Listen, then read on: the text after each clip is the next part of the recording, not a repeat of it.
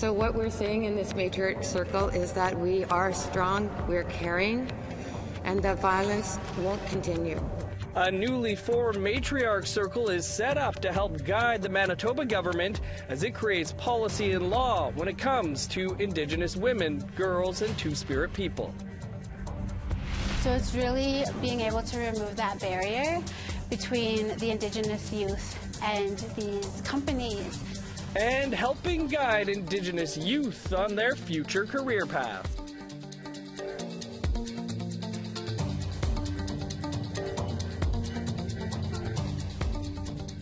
Good evening, I'm Dennis Ward. Welcome to APTN National News.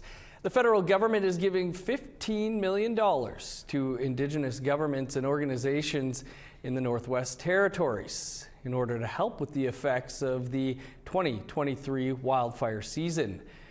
The money will be used to reimburse governments and organizations for expenses incurred while supporting their members.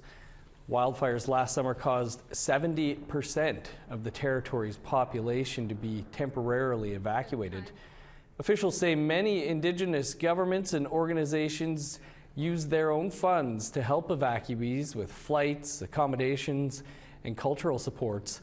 The federal government says it's working with its Indigenous partners to ensure resources are in place for future emergencies. Residents of Yellowknife will also get to share their thoughts on the city's response to last year's wildfires. The city is holding a public engagement session tonight. We'll have more for you on that on the APTN News.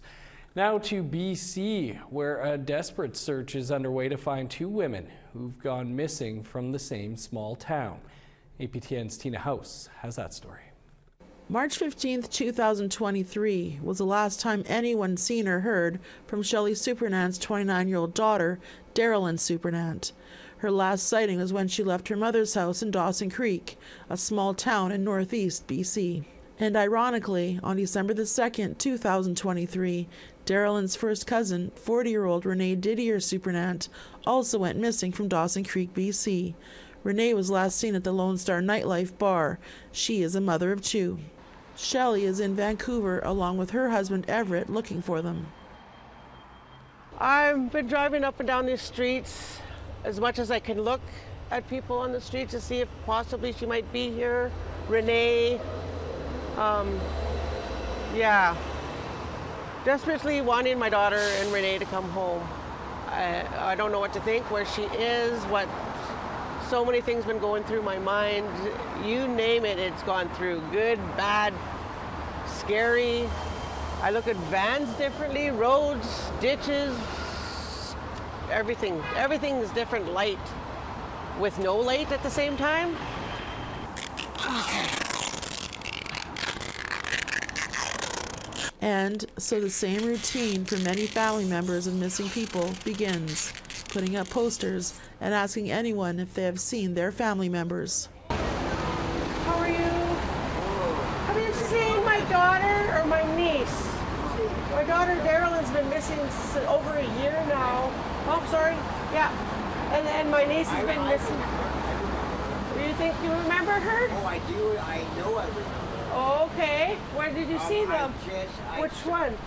This one, that picture right there. This one here? Yeah. And for Shelley, any tip she gets, she shares with RCMP. Today, they are joined by members of the Butterflies and Spirit Dance Group, who devote their time in helping families like Shelley's. Lorelei Williams has some advice on how police can do an even better job. They do need a separate team just to be searching with the families every day. When the families come, we'll search with them morning, day, or night.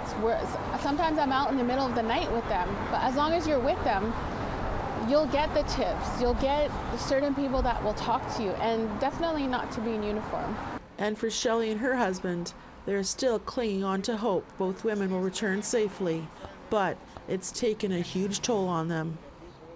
I love you both. Please come home. Everybody misses you like you wouldn't believe. I'm beside myself. I don't know what to think some days. Some days I don't even want to wake up, just keep sleeping. Yeah, please come home. The RCMP have recently contacted Shelley to collect DNA, and she was reassured that both cases are still active, open investigations. If you have any information on the whereabouts of Darylyn Supernant or Renee Didier Supernant, you are asked to call the RCMP. Tina House, APTN National News, Vancouver. In Manitoba, a matriarch circle has been formed by the provincial government, comprised of people with experience in justice, health, and social services. Members will provide their expertise on how best to protect Indigenous women, girls, and gender-diverse people from violence. Matriarchs are an important part of our families, our communities, and our nations. The group of 18 members will help inform and guide the Manitoba government on policies and laws regarding missing and murdered Indigenous women, girls, and Two-Spirit people, while also focusing on gender-based violence in the province.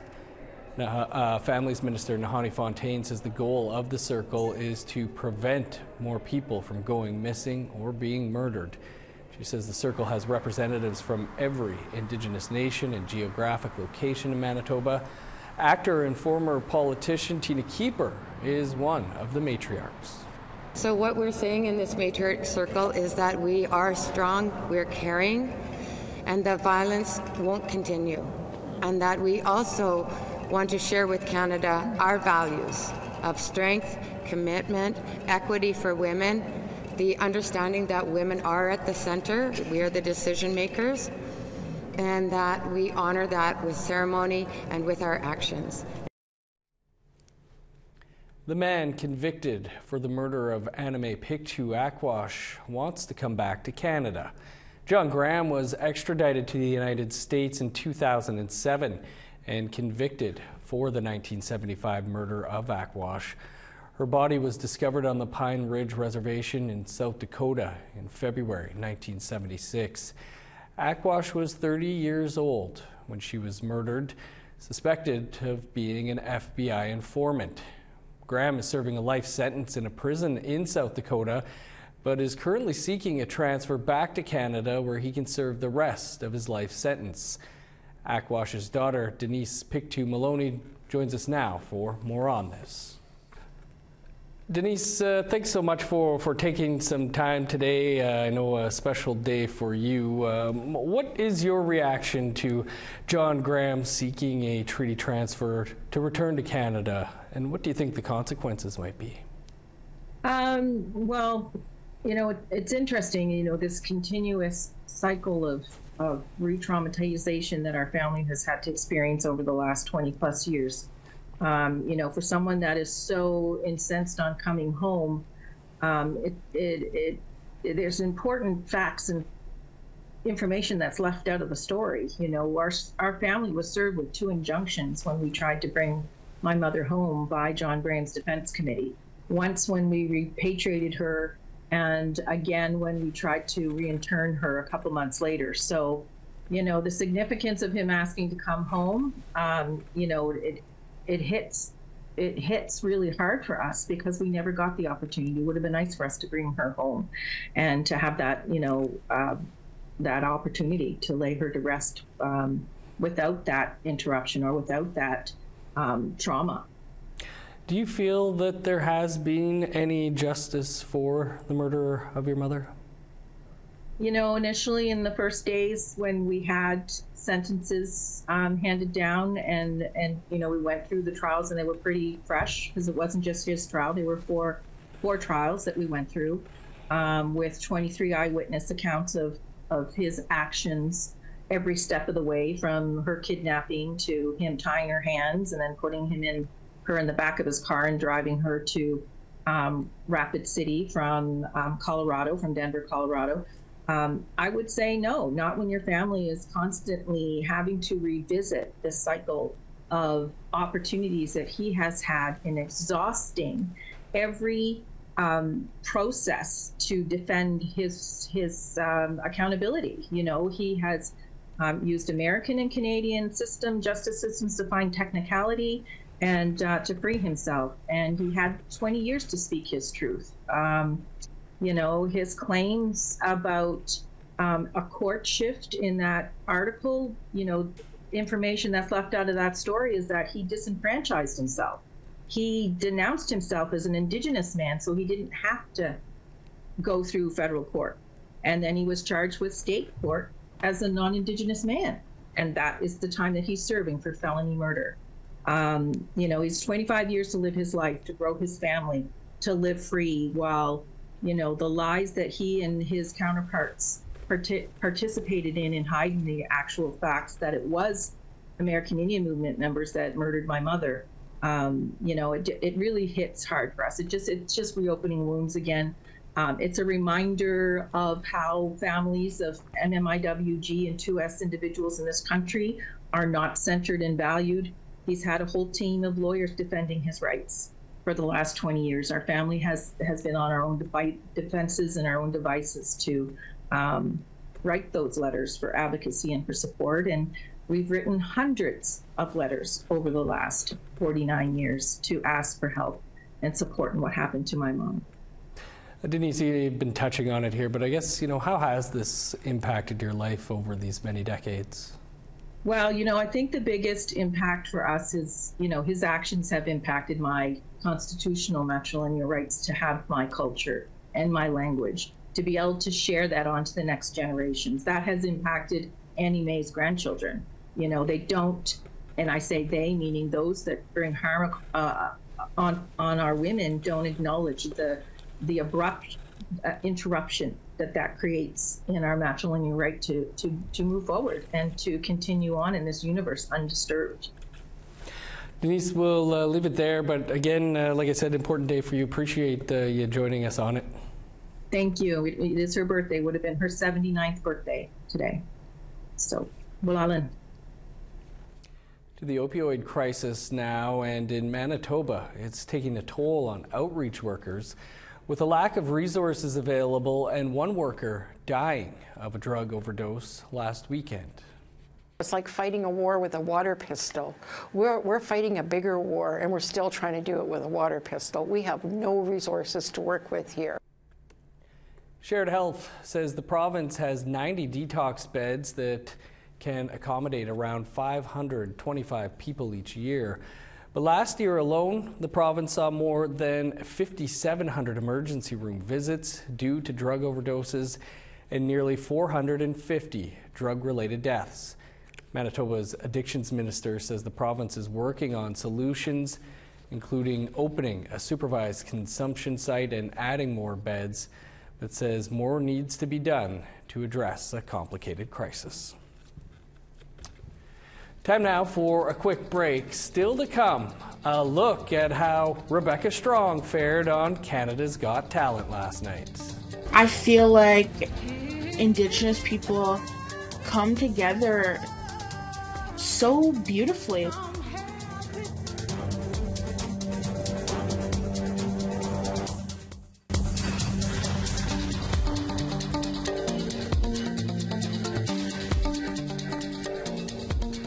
Welcome back. Last night, a young Indigenous woman from Prince Albert, Saskatchewan, brought her voice to the Canada's Got Talent show. Rebecca Strong won the Golden Buzzer and punched her ticket to the next round of the competition. Our reporter Rachel May spoke with Rebecca about her big win. Stone cold, stone cold. You see me standing, but I'm dying on my feet. Rebecca Strong has been singing since she was 5. Last night, her determination paid off. Since winning the Golden Buzzer last night, she's been swarmed with positive messages. I feel like Indigenous people come together so beautifully. Strong has been following the auditions for Canada's Got Talent, and she's excited to see all of the competitors. If I'm being really honest, I don't see this as a competition. I see it as a bunch of people showcasing their talent. And if a person wins, then that's amazing on them. Not only did she guarantee a spot in the next stage of the show, she won $25,000. But Strong says she's not going out of her way to spend it. Helping my parents out, I love them so much. and I really think I'm just going to save the money. Canada's Got Talent airs every Tuesday until the finale on May 14th, where the $1 million winner will be named. Rachel May, APTN National News, Saskatoon. Congrats, Rebecca. That's awesome stuff. What a voice. They're going to be having a lot of eyeballs on that show in the coming weeks. The Spark Indigenous Careers Conference is now underway in Edmonton, and hundreds of Indigenous youth from across Alberta are in the city to attend. The three-day event is designed for Indigenous youth ages 16 to 30 and introduces them to educational institutions, possible employers, businesses, and political leaders. It all wraps up tomorrow with over 64 post-secondary and employer exhibitors, 4 keynote speakers. The event offers an opportunity for youth to learn about future career options and talk directly with people working in various fields. Natasha Delaney is one of the event coordinators. So the purpose of Spark is to help to remove barriers and provide opportunities for Indigenous youth that are interested in working within the trades, STEM, public service, and health industries. So it's really being able to remove that barrier between the Indigenous youth and these companies. There's so many opportunities that are available, and there's so many organizations that are really wanting to help support and provide these amazing opportunities to them. A First Nations man is walking across Australia on his own to raise money for literacy. That story and more coming up after the break.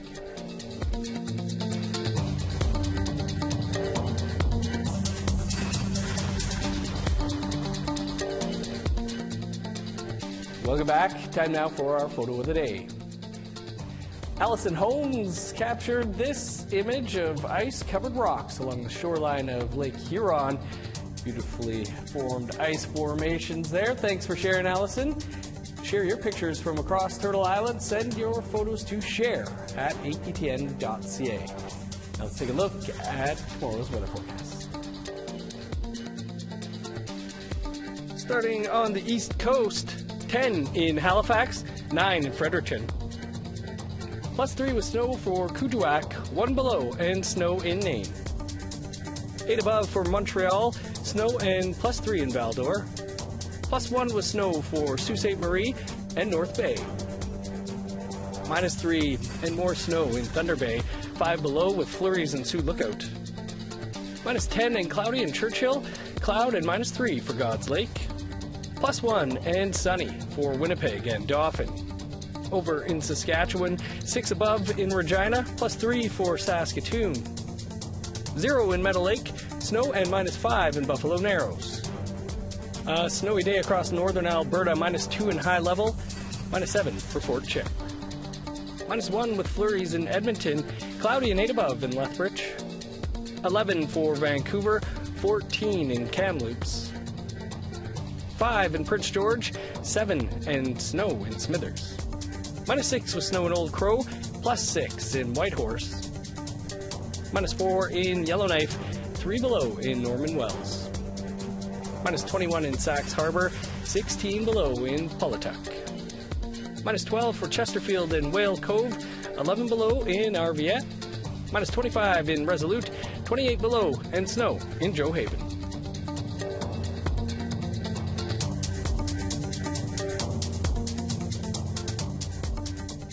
Imagine walking across Australia on your own with everything you need to survive in a handcart.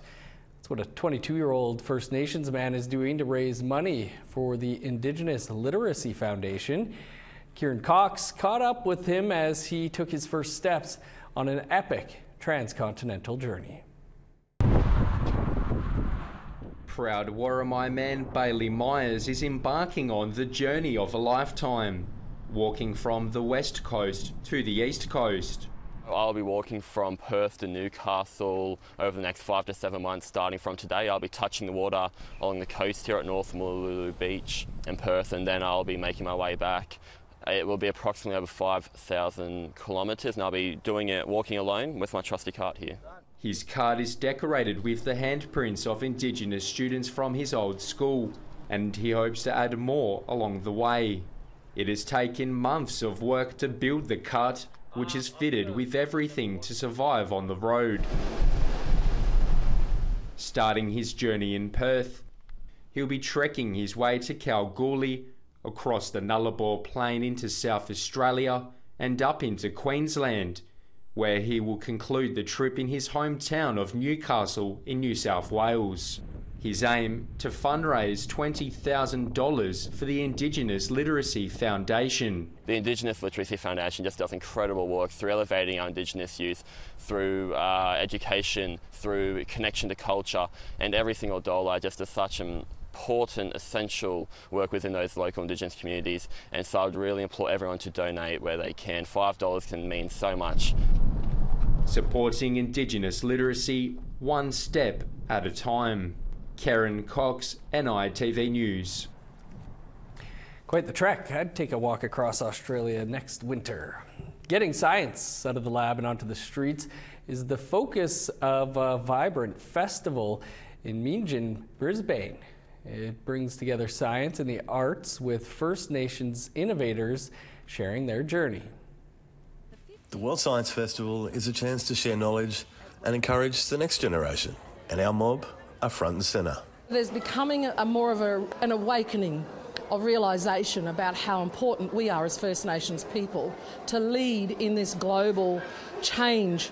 From the striking Ghost Nest installation, from the world-renowned Pomperau Art and Culture Centre, to educational talks and exhibits.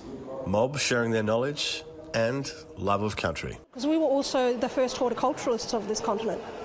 So we understood the plant species, we understood how to work with vegetation communities. We actually dictated our occupation and our cultural materials or uses were determined by vegetation. The turtle exhibit, proving to be a popular stop on the festival as visitors can experience baby turtles hatching from eggs and learn about their unique lives. Some of these turtles in Moreton Bay, some of the loggerheads will crawl up on Moreton Island to nest, while others will travel 1,000 kilometres from their feeding grounds to their nesting beach. It's quite extraordinary. These animals are really quite remarkable. These loggerhead turtle hatchlings to be released into their natural habitat next week. We'll be taking the rest up on Monday morning, and on Tuesday morning we'll go out to sea and we'll place the hatchlings directly into the Eastern Australian Current, which is where young loggerheads disperse from. The festival, now in its 9th year in Brisbane, runs through to Sunday. Dan Rennie, NITV News. Tough to beat viz of baby turtles. That's all the time we have for your APTN National News for this Wednesday. For news anytime, you can visit our website, aptnnews.ca, or head on over to our APTN News YouTube page. I'm Dennis Ward. Marcy McGuitch, thanks for being with us. We'll see you back here tomorrow for your Friday Junior Newscast.